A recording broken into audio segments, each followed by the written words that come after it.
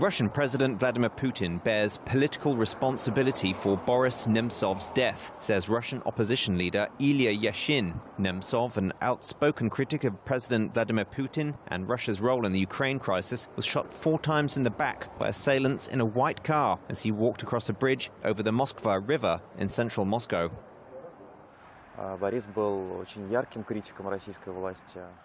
Boris was a very outstanding critic of Russian authorities. He criticized top-rank officials, representatives of the security agencies, oligarchs. He used to do it in a very argumentative way. His criticism was always very acute, very substantial. Of course, he posed a threat to many corrupt people. However, the political responsibility for what is happening, I am absolutely convinced in it, lies with the Russian authorities, with Vladimir Putin personally, as he is at helm, because it is Vladimir Putin who bears responsibility for the atmosphere of hatred that has been fanned in our country in recent years and particularly in recent months.